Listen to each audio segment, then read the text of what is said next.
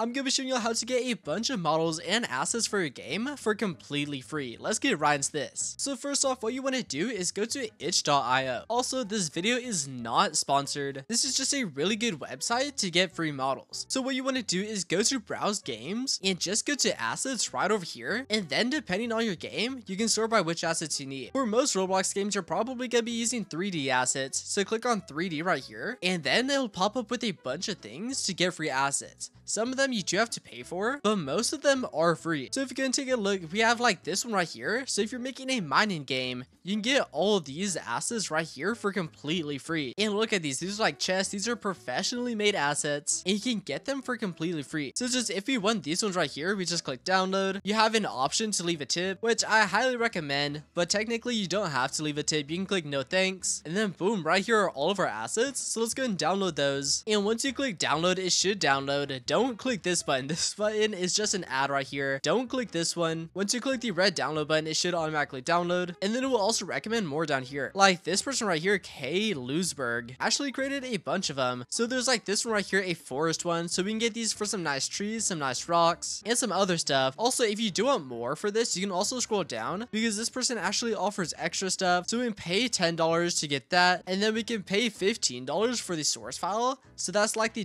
.blend file, so we can modify them inside Blender. Or if that's just not your type, you can keep looking. So right here we have like a platform builder. Down here we have like some medieval stuff. Down here we have characters, desert. Also, whenever you are downloading these, if you're using them for a Roblox game, make sure they aren't like too detailed, because if you download like a very high detailed one, it might have like 100,000 triangles, and I believe the limit for Roblox is like 10 to 15,000. And also, you of course don't want your game to lag. But like right here we have a space base, we have Halloween decorations, we have cars. You can just keep going through this and look for the style that you want, because obviously this is kind of like low poly. There's another one right here, boom. We can also get icon packs. So this one is actually a free icon pack. Then there's even more right here. There's another dungeon pack where it has everything you need. And also this person right here is also on it, Rhos, R-H-O-S. Look him up. This is where like half the games on Roblox get their icons from, because his icon pack right here, $20. If you go and check this out, you'll probably recognize like half of these, because like half the games on Roblox uses this person's icons now. So these are actually the vectors I use for my Roblox games. So if you want vectors, then I highly recommend checking out this dude's icon pack,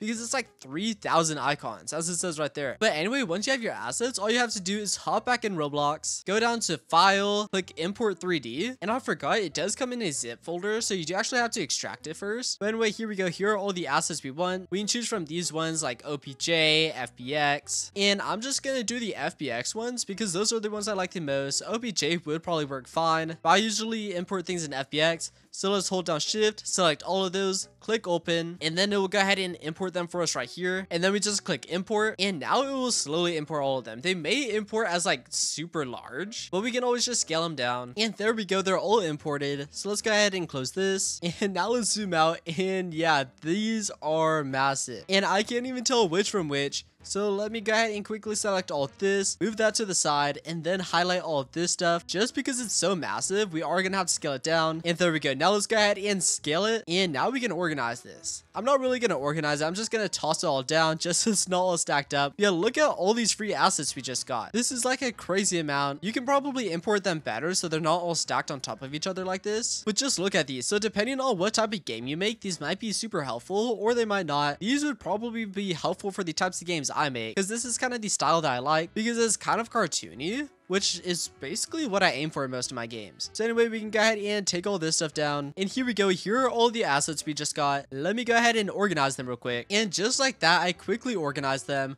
So over here, we have the gold, the iron. I actually don't even know the difference between these two, but they're different colored. We have like iron, silver, copper, gold, a bunch of rocks. And we also have, of course, have them in multiple different forms just to make multiple different things. Multiple different colored gas canisters. Same with barrels. And then, of course, we have all these logs over here. We have even more stacks. We have wood planks, and yeah, we have all of this stuff. And we can combine this stuff with other asset packs to make even better things, because of course these are just the items. We're gonna need some stuff to actually make all the places, so we would probably combine these with a different asset pack, such as if we're making an outside place, we can combine it with this one over here with all these trees and stuff, because they're kind of like the same style as well. And all of this was free. And also, speaking of making a map, let me go ahead and speed run a map real quick. And I didn't finish my map just yet, but this is how it's looking so far. So it's pretty simple. example, I didn't quite finish placing all the trees. It's still quite plain, but basically there was gonna be like this entire map over here, and then the player would go up this area right here. They can jump on the little log, keep climbing, and eventually they would reach like a snow area. Also, all the assets I showed in the beginning were free, but I did buy the $10 pack just so I get these little pieces right here, because you get all this other stuff for free, but you get these pieces right here if you do buy the pack. So that's just what I did, just so I could go ahead and slowly build it up. But if you're looking for land pieces, you could probably find them in a free pack as well. Also, one thing you do want to remember when getting these packs is sometimes meshes have like this weird invisible border, and let me show you real quick. So I'll go ahead and play right here, and as we can see, everything's looking good and fine. Like, we can go ahead and jump on all of these parts, but for an example, if we try to walk up to this mountain, we'll hit like a weird invisible border. So as we can see, there's this weird invisible border right here, and that's just because all these parts right here are in one mesh. So since like this part's right there and that part's right there, if for some reason creates like an invisible border right here, so that is something that happens. It doesn't really happen with pieces like this, just since this is a square. So it's like invisible border box is pretty much a square, so we don't need to worry about that. But it can cause big issues such as this. Like, we're trying to climb up the mountain, but these rocks right here are creating like invisible borders. And a common way people fix that is they export things in different parts. So it kind of happens with this tree right here. So since the tree is kind of like this,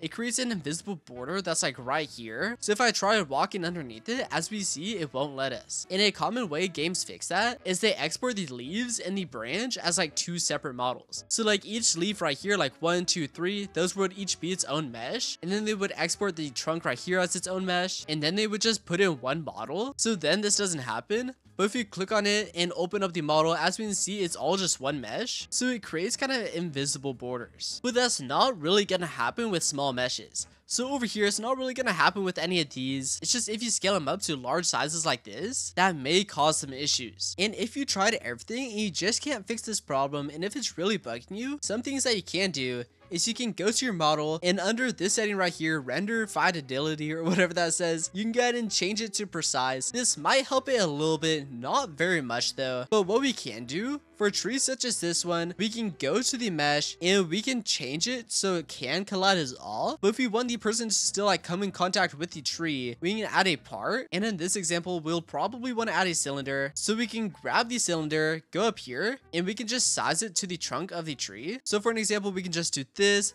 scale it down a little bit, then we can scale it up, and this would work just fine. It's not exact, but you don't really need it to be exact. Then we can anchor it, change the transparency to 1 just so we can't see it, and then we can just group it with the tree. So let's select that in the tree, click G, and now if we play right here, if we go up to the tree, as we can see, we can kind of rub against it now, but if we jump, we actually won't come in contact with it. So that kind of fixes the issue, which I mean, we are able to like jump on top of it like that, which I actually kind of like because it makes it look like we're actually hiding in the tree. But to fix that, you can always just make the cylinder taller, and also this may seem like a pain at first, but just do this before you start building your map, because we can do that for every tree right now before we start building our map, and then we can just copy and paste the tree. So if I do this and I just put that tree right there, this tree is already fixed, because if you go ahead and take a look at it, it already has the cylinder inside of it, and the tree is already can collide off. It may be a little bit more annoying for rocks such as these, but if you really want to, you can go in with blocks like this and just kind of outline it, such as this wall right here. We can just set it against it. We can make this bigger, just like that, put it right against it,